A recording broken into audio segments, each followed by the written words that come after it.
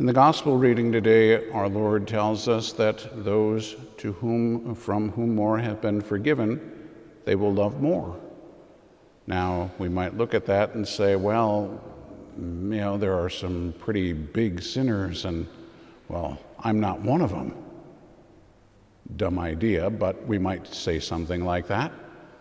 And therefore, if I've only been forgiven a little, then therefore I can only love God a little.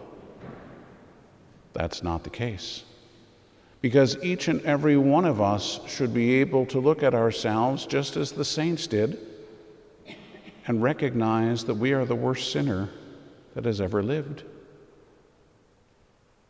Now, again, we're going to say, no. No, there are people out there who are doing horrible, horrible things, and I haven't done that. Praise God you haven't done that. But that doesn't exonerate us. Just as we heard in the gospel, this Pharisee is looking at this woman and says to himself, if this man, Jesus, knew who and what sort of woman this might be, that she is a sinner. Really, and you're not? He thinks that because her sins are bigger than his, that therefore it's not a big deal for him. She's a sinful woman, but thankfully I'm not. No, we're all sinners. And if you look at some of the saints, some of them actually who never in their life committed a mortal sin, they will tell you that they are the worst sinner of all. And you look at them and say, how could they say that? I mean, look at all they committed was a sin this big. Because they recognize the grace that God has given to them. And they recognize that they violated that. It doesn't matter if they sinned with some huge sin, because they knew better. And they committed a sin with full will. No, it wasn't a mortal sin. But in their mind, they would look at it and say, I can't believe that I would do something so horrible. So we look at others and we think, who am I to judge them? As St. Augustine said, were it not for the grace of God, that would be me. And the only reason it's not me is not because I'm so good that therefore I'm not doing these things, but God knew that I'm so weak that there was no possible way that I could get out of it if I set myself into it. So he kept me from getting into anything worse.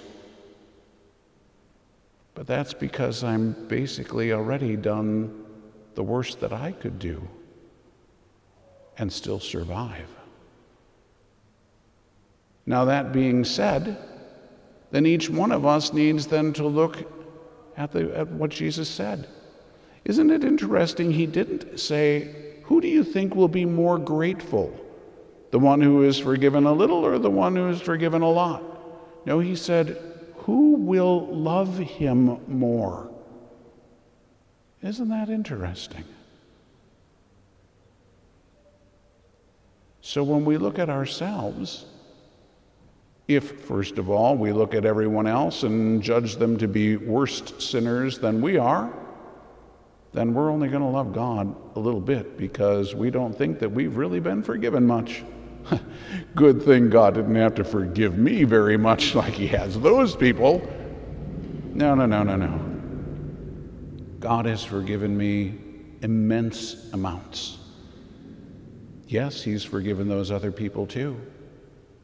But as we've already seen, if we can see ourselves as the worst sinner, then what God has forgiven me is more than what he's forgiven those people, because I knew better and maybe they don't. Because I had the grace to not sin and maybe they didn't, but I chose to sin anyway, which maybe perhaps makes my sin worse than theirs, even though their thing might be bigger than mine. Now we look at it a little bit differently. If I can recognize that God has forgiven me an immense amount, then I have to ask myself, if the one who is forgiven more should love more, Do I? Do I have that same desire as we see in the beloved in the first reading? Have you seen him whom my heart loves? Do we really seek the Lord Jesus? Do we really seek him for who he is, not for what we can get from him, but for who he is, because we love him? That's what we're supposed to be about. Now we see in that first reading that the beloved is looking for her beloved and can't find him. She's asking the guard, she's asking around. That's what happens in the prayer life. God has to purify us. He has to purify our charity. In other words, he has to get rid of the selfishness in us.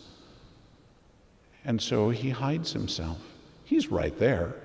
We just can't perceive him. We don't feel him. We don't recognize his presence. It's dark, it's difficult, it's painful sometimes. That doesn't mean you're doing something wrong. It means you're doing something right. Because God is purifying you to love more. Because he knows that if you have the ability to sin as the worst sinner in the world, then you also have the ability to love as the greatest beloved in the world. That's the capacity that each one of us has.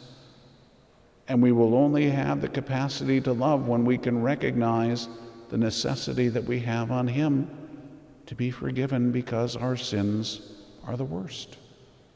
If our sins are the worst, that means that I can love the most. And that's what he wants from each one of us, to love the most, to love as much as we can possibly love. But it has to be loving him first, so that we can love the others around us. Because that's the way love flows. It has to come from him to us and then through us to others. So do we really seek him? Do we really want to love him? Or do we keep him at an arm's distance?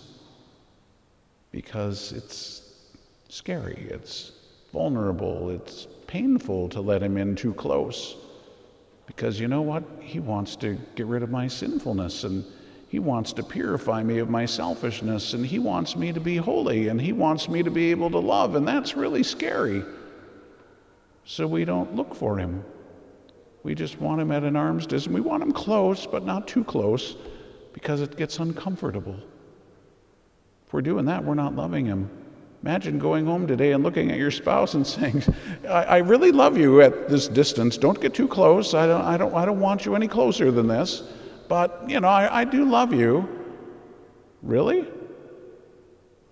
What are they going to say to that? I'm glad you love me at an arm's distance. Isn't that nice? And we want the Lord close. He wants to be inside of us. He is inside of us, but we just don't allow ourselves to recognize that. So we need to open our hearts to receive him.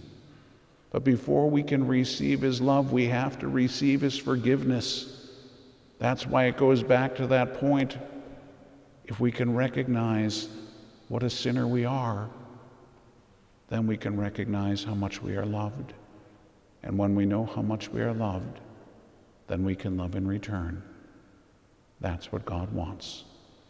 If we can look at ourselves and recognize I'm the worst sinner in the world, then we can look at him and recognize he is calling us to be the greatest lover in the world.